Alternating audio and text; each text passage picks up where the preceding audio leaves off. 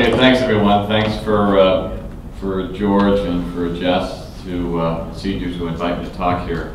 It's always a pleasure. I only really have one thing in French to say. It's what my wife told me before I talked, and that was "Bruser les dents," and that was about it. So that's all I got. We've gotten from good to bad already.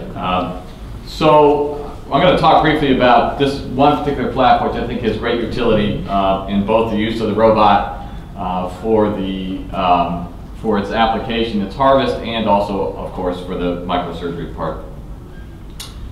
And I like to call this the inside-out technique, but this is a one that we've heard before recently today. And Jesse really briefly kind of showed you the latissimus that can be done in the same fashion, working from inside and then pulling it outside, as opposed to going outside to get the inside. Well, today we're going to talk just briefly here about the rectus. And this is really kind of an interesting thing. We don't raise any flaps, or we're going to lower them, because when you do this particular flap surgery, looking up at it, and actually the insufflation, the gravity helps you harvest the flap itself, which is kind of the opposite of what you think when you're raising flaps. You got to fight gravity.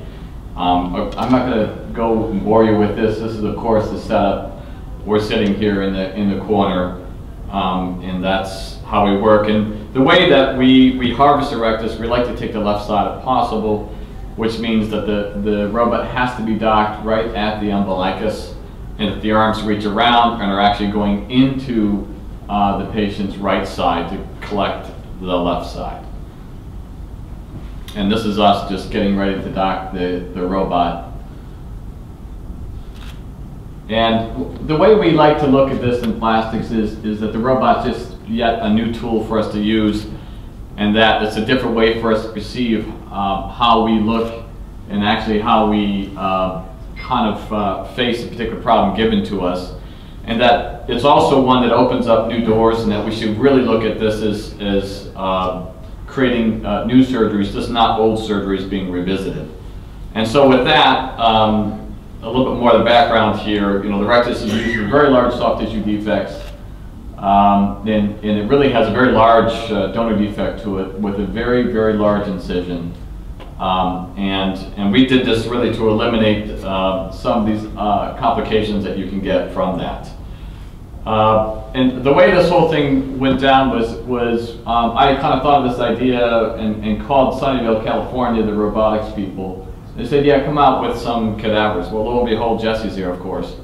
And he was doing his latissimus. And I said, well, let's kind of combine, and let's kind of our forces here, and let's work together on getting these things done. And so we did a few out there, and it seemed to go okay. Of course, one of them that we had bilateral inguinal hernias with mesh, which made things a little bit more difficult. But then I chose the first one to be done, and it was a gal. It was a challenging gal. It was a marathon runner who had this open knee. Her main issue was she had a sarcoma as a child that was radiated, and then went on to have kind of an atrophy of that lower extremity, and had a difficult time getting a knee replacement because of the osteoid necrosis of her cartilage, and then ended up with this open wound. But the advantages of the harvest itself are that there's really no violation whatsoever of the anterectus sheath. You can see the entire breadth of the muscle using the camera itself. It's a very short time to harvest. It only takes 3 arms and 1 doc to get this done. No retraction is really needed by another doctor. So here she is here. Here's this open wound that she has on her knee. And really we used just 3 ports, 2 11mm, 1 15mm. And since then, we've modified this, and I'll show you the first 2 that we did, but we don't do the incision to pull it out. We use the harvest bag for that. Here is kind of a little more orientation. Here's the feet there, the left side of the patient. There's our 3 docking ports right there, and that line just medial to those circles are the edge of the rectus muscle itself. So here's how we position things. This one monopolar cautery, a camera, and a grasper, and it's that simple. That's all we need for this particular surgery. And that's the costal margin there on the right side. On the left side is the iliac crest. And I'm going to show you just a little movie here about this. Here we are. This is a live dissection here. This is rather laborious, I'm sorry, it does take a while, but here we are reflecting some of the peritoneum and the anterectus sheath, kind of right off the linea alba, and this just peels right off the, the posterior rectus sheath here, just peels right down. And I'll just move ahead here just a bit. Here we are, the anterior rectus sheath. Here are some of the perforators here. I know it makes a lot of us cry to see those go, but there they go, just with cautery. But that does raise a question in the future. Here's an inscription, and the inscriptions come down, you go on either side, you can just go right through them without violation of the anterectus sheath. They're actually fairly simple, fairly easy, much easier to do this way than they are from the anterior approach.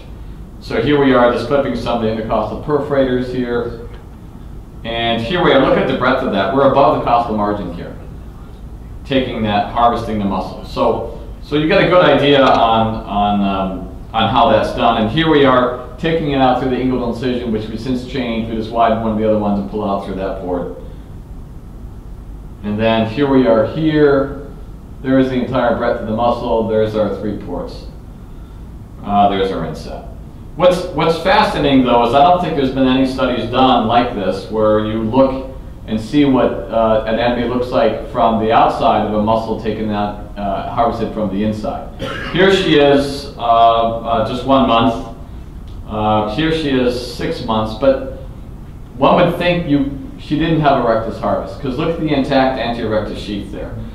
That's pretty neat, and we're pretty stunned at that. You can even still see here inscriptions that are all still intact, and certainly there was no hernia formation. And then people ask, well, what do you do with the posterior rectus sheath? We just let it, I'll be frank with you, we just let it flap in the breeze. That was one of the technical issues Jesse and I kind of worked out. It was very, very difficult for us to kind of replace that and tie that back together again, so we just let it go. And so far, so good for the posterior rectus sheath. But this is the harvest here, that's the left side. That's what we harvested there. Now, the next patient has a little bit more of a challenge. You'll see that in a bit here, but we've done now about 10 of these altogether. Here's 9 months post-op, not running too much anymore, but still doing well. The next one was, I don't know how I ended up in Akron. She was a Sherpa, a leg injury, chronic osteo. Here we are setting up to get it. There's our muscle right there. There's the incision. We changed it. We went from the inguinal approach down by the pedicle to central, and then finally we're pulling it out through the ports now. Here's post-op here. Obviously, we like to feed a lot of corn in Akron, and I think he's lost some of his Sherpa shape. Maybe that's why he's in Akron. So here he is here, and here's the leg. But Sarah, you can hardly tell which side has been harvested here. It's very difficult for us to ascertain that post-op period. There's the venous congestion on our flap. It's still alive. And afterwards, here we are. So we've done 10 of them so far. No complications, no diastasis, no hernia repairs. But Jesse briefly talked, I think for this one in particular, this particular type of surgery, I think the future could be a dual plane deep, because when you take a look at those perforators, they're right there. And that's somewhat part of the challenge that we have in deep flaps, is to get right to those perforators. But here, they're right there. And to actually go through the muscle is a piece of cake, because you can actually get it from and isolate it from the pedicle, which is well visualized from underneath, and then just watch them dive up.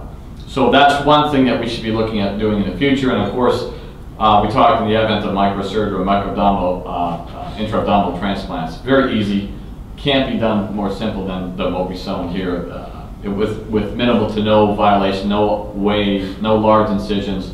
Just put the organs in and anastomose them that way. So that's it, folks. Thank you very kindly.